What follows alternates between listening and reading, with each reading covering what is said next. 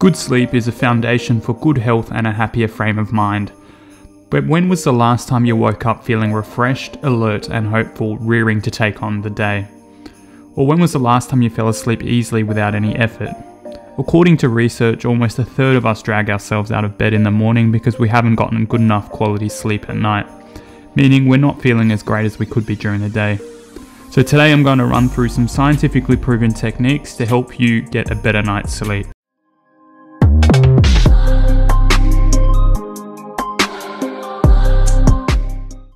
G'day YouTube, Jazz here and welcome to another video. Alright, so firstly let's go through the different stages of the sleep cycle. So once we fall asleep, our bodies follow a sleep cycle which is broken into 4 phases. So the first 3 phases are known as non-random eye movement sleep or non-REM sleep. And the 4th phase is known as random eye movement sleep, so REM sleep. So phase 1 of non-REM, this first phase marks the transition between being awake and sleep, and typically involves like a light sleep state. Phase 1 typically lasts for a couple of minutes. Then you have phase 2 of non-REM. The second non-REM sleep phase is characterized by deeper sleep as your heart rate and respiratory rate progressively slow down and your muscles become more relaxed. Your eye movements will also reduce and your body temperature will continue to reduce as well. And within the brain, apart from some infrequent high frequency brain activity, your general brain waves will also start to slow down. And this phase, phase 2, is typically the longest phase of your sleep cycle. Then we have phase 3 of the non-REM. So this phase is really important in making you feel refreshed and alert for the next morning. So your heart rate, your respiratory rate and your brainwave activity all reach their lowest states and your muscles will be as relaxed as they will be during the entire cycle. And with this phase, it will generally be a bit longer towards the early hours of you being asleep and then kind of progressively become shorter as you go through the night. Then you finally reach phase 4, which is your REM sleep. As the name suggests, your eyes will move rapidly kind of back and forth under your eyelids during this phase. Your respiratory rate, your heart rate and kind of your blood pressure will now start to kind of rise during this phase of sleeping. Your arms and legs will also kind of become paralyzed and typically your dreams will occur in this phase, in this REM phase of the sleep cycle. And now it's also believed that this kind of muscle paralysis that occurs during this phase of sleep is also to kind of help you from acting out on the dreams that you might be having. The duration of each REM sleep cycle kind of increases throughout the night. There have also been numerous studies that actually link this phase, this REM phase of the sleep cycle, to memory consolidation as well. And your ability to achieve a good REM phase of your sleep cycle is actually a lot better when you're younger. And the older you get, the ability to stay in that phase or get that REM sleep actually reduces.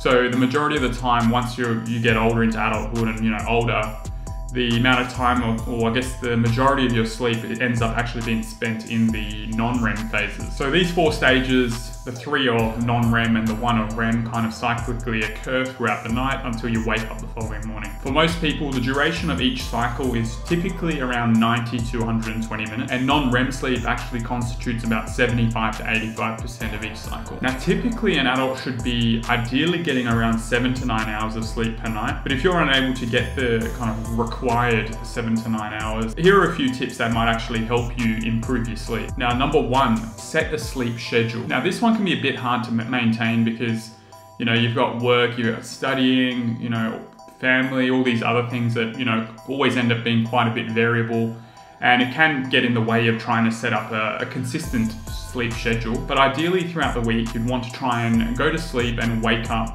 at the same time, give or take about 20 minutes. And that includes also on the weekends. And kind of creating this sleep framework sets the body's kind of internal clock to expect rest at a certain time in the day. Number 2, create a relaxing pre-bed routine. Whether it's taking a hot shower or reading a book or listening to some nature sounds or meditating, any relaxing activity about an hour before you want to go to sleep helps create a nice transition from wakefulness to being asleep. Number 3, keep your room cool and comfortable. The ideal room for sleeping is cool, quiet, and dark. Studies show that a bedroom temperature of around 18 degrees Celsius or 65 degrees Fahrenheit is usually the most conducive to healthy and restful sleep. Your mattress and pillows should also feel comfortable, allowing your body to settle down and rest. Number 4, dim the lights after dark. Getting enough natural light during the day is important for kind of maintaining your circadian rhythm. Bright lights from lamps and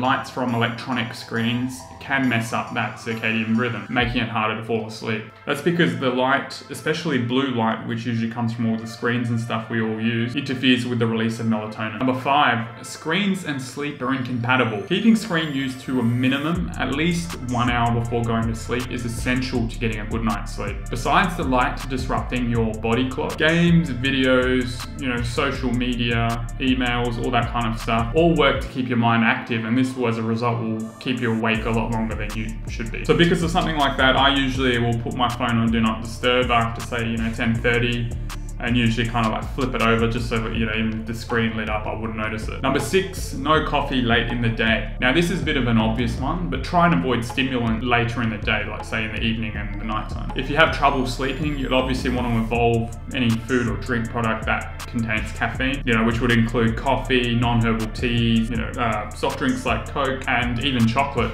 And ideally, you'd want to avoid those things within that 6-hour window before you go to sleep. Now, number 7 would be to avoid foods that can disrupt your sleep. Now, citrus fruit, spicy foods, kind of fatty fried food, and any other kind of heavy meal are all tough on the digestive system and can trigger indigestion. Considering it takes your stomach about 3 to 4 hours to empty, and if you're prone to heartburn, eating close to bedtime could potentially mean quite a bit of discomfort for you. Number 8 would be to consider reducing your alcohol intake. Now, even a single glass of wine has the ability to impact the quality of your sleep. Now, alcohol alters what's known as sleep architecture, which is the natural flow of sleep through the different phases of the cycle. So, deep sleep, light sleep, REM sleep. And drinking also causes, more light and kind of restless sleep, while diminishing sleep depth and the overall quality. So you're more likely to wake up feeling pretty fatigued. Number 9, try and exercise regularly. Now, a 2013 study found that a regular exercise regimen helped with overall sleep quality improvement. Ideally, you want to work out at least 3 hours before you go to sleep, as exercise stimulates your body to produce cortisol, which keeps your brain alert, and obviously that is not ideal for sleeping. And number 10, last point, train your mind to see your bed as purely a place for rest.